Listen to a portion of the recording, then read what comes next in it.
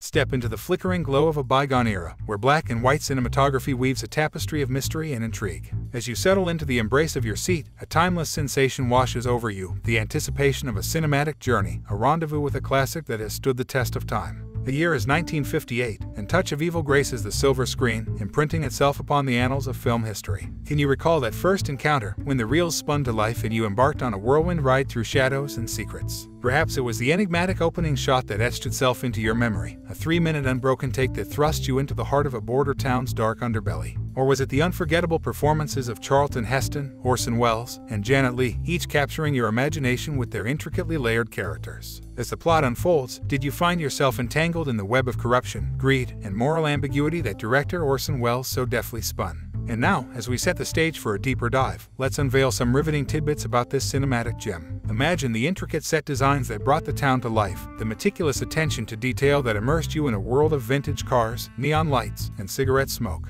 Picture the directorial choices that challenged conventions, casting shadows that spoke louder than words and pushing the boundaries of storytelling. So, dear reader, reflect on those moments that Touch of Evil engraved upon your cinephile heart. The scenes that made your pulse quicken, the dialogues that lingered in your mind, and the grand tapestry of emotions that painted the screen. As we journey deeper, let's unravel the hidden anecdotes and lesser-known facts that enrich the legacy of this celluloid masterpiece. The story of Touch of Evil is as much about its making as it is about its content. Behind-the-scenes tales of creativity, collaboration, and occasional chaos blend seamlessly with the final product, adding layers of intrigue to an already captivating narrative. Orson Welles' absence and studio recutting, unveiling the complex editing of Touch of Evil in the annals of cinematic history. Few stories are as enigmatic as that of Orson Welles' 1958 noir masterpiece, Touch of Evil. The narrative surrounding the film's editing has long been shrouded in controversy, with conflicting accounts muddying the waters. While Welles staunchly maintained that Universal Pictures impeded his creative control by forbidding him from overseeing the final cut,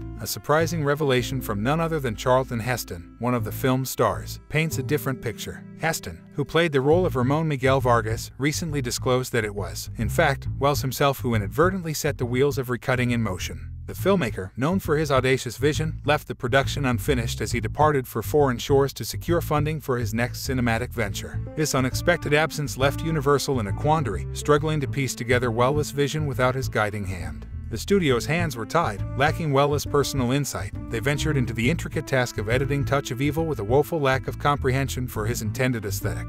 As the celluloid strips were meticulously rearranged, the film's intricate tapestry began to unravel, losing shades of its intended brilliance. The result was a version that fell short of Welles' audacious design, leaving cinephiles to speculate on the untold wonders that might have graced the screen if the auteur had retained his reins. The maelstrom of conflicting narratives only deepens the mystique that clings to this cinematic gem. Welles' absence inadvertently paved the way for the studio's intervention, leading to a version that, while remarkable in its own right, forever leaves us to ponder what cinematic marvels might have been had fate taken a different turn. Touch of elegant wardrobe. Welles' Mexican sartorial sojourn. Behind every cinematic masterpiece lies a tapestry of seemingly trivial details that weave together to create an immersive experience. In the case of Touch of Evil, one such detail involves the dapper attire adorning its cast, particularly the charismatic Charlton Heston, whose character exudes a distinct air of authority throughout the film. Orson Welles, renowned for his meticulous attention to detail, embarked on a journey to Mexico City to acquire the perfect wardrobe for his actors. Astonishingly, he uncovered a treasure trove of sartorial elegance through a tailor known to the upper echelons of the Mexican government.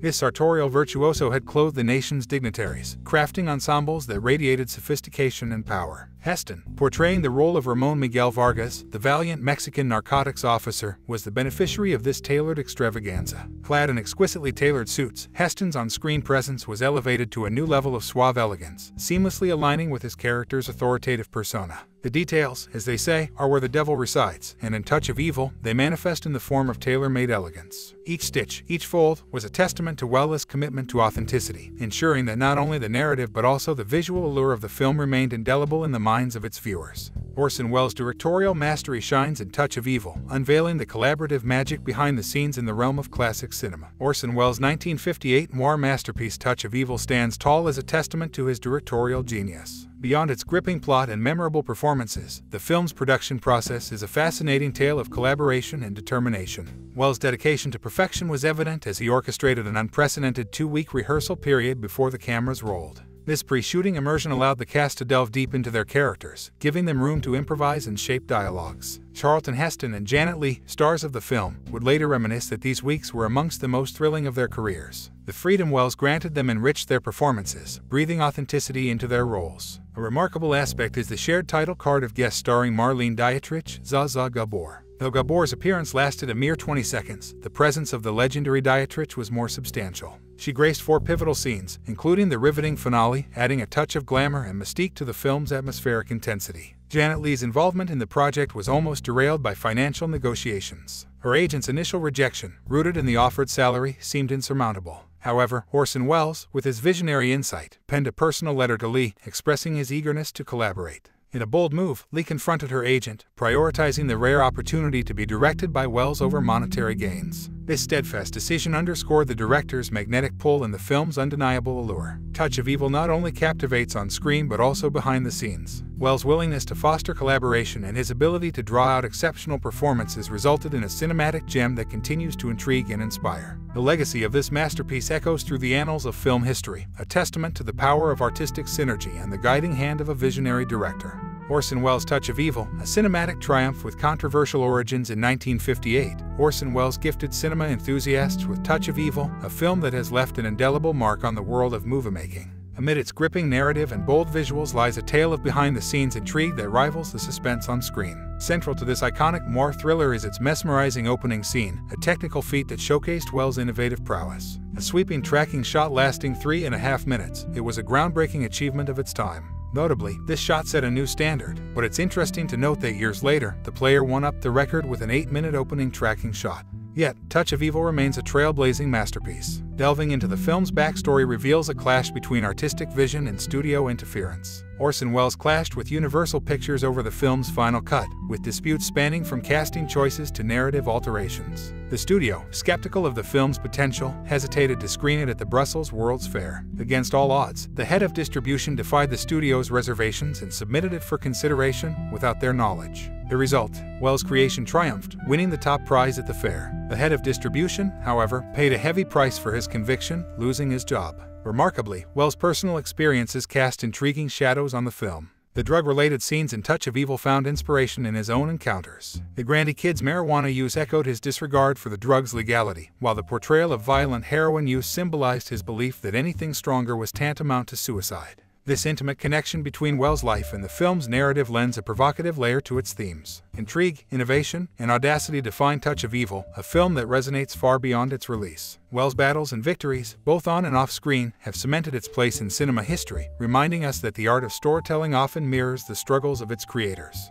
Orson Welles' vision triumphs. The journey of Touch of Evil to its director's cut in 1958, Orson Welles unveiled Touch of Evil, a cinematic masterpiece that left an indelible mark on Hollywood history. Welles' innovative approach and creative decisions shaped the film's legacy, culminating in a director's cut that echoed his original vision. A pivotal aspect of Touch of Evil lay in its groundbreaking use of the Akim Flex, a new handheld camera. This marked the first instance in Hollywood's storied annals where such a device was harnessed to capture dynamic and immersive shots. Welles' keen eye capitalized on this innovation, notably showcased in the film's mesmerizing opening tracking shot. By placing the credits at the outset, superimposed over the film's riveting commencement, Welles defied convention to keep viewers engaged from the very first frame. Yet, as time unfurled, a disheartening alteration was thrust upon Welles' opus. Theatrically released in 1958, Touch of Evil presented its credits before the story's inception, diverging from Welles' creative preference. However, fate and perseverance would ultimately favor Welles' artistic aspirations. 2 decades later, in 1998, a transformative director's cut emerged.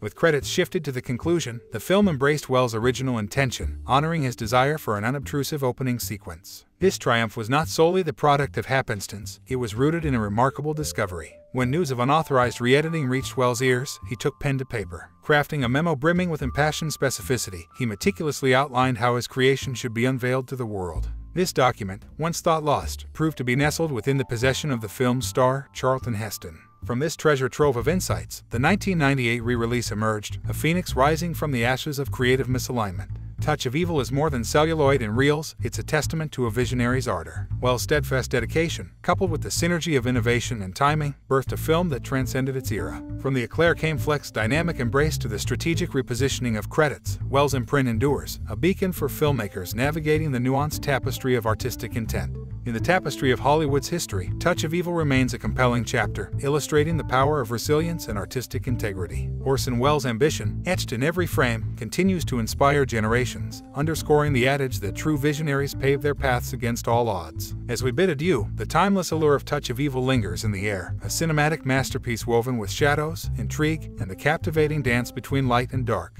Like an enigmatic puzzle, the film invites us to unravel its secrets and revelations, much like the labyrinthine streets of its border town setting. As the credits roll, one can't help but be drawn into a reverie, pondering the tangled threads of morality, corruption, and human frailty that this masterpiece gently tugs at.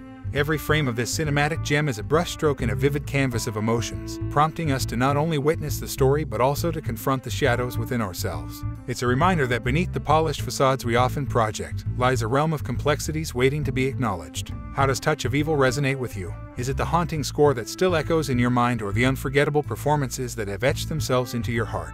Perhaps it's the way the film beckons you to explore the thin line between good and evil, urging you to introspect your own choices in the tapestry of life. So, take a moment, let the film's essence envelop you, and allow it to evoke the recollections that have been etched by this cinematic treasure. Your reflections, dear reader, are a part of the legacy that Touch of Evil continues to weave, reaching across generations and traversing the currents of time. Share your thoughts, your favorite scenes, and the emotions that stir within you when recalling this film.